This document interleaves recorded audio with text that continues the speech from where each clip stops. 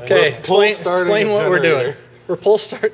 This is, if your Prius breaks down, this is how you have to start it, right? No.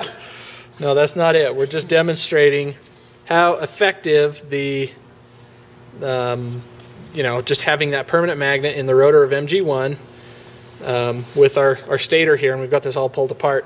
And we've got a voltmeter hooked up over there between a couple of the phases, and we are just looking at AC voltage on our meter here, and we've got a string wrapped around that rotor. So we're just going to spin that rotor by pulling it with a string, and we'll see how much voltage we can produce. Okay? Go ahead. 29. So that was about 30 volts. And you can see it slowly coming down, coming down, coming down. So that was about 30 volts, in the neighborhood of 30 volts. Now you see if we just spin it by hand, even that will produce a couple of volts. But that's just simple mutual induction. Here, we can add another Nothing fancy here, right?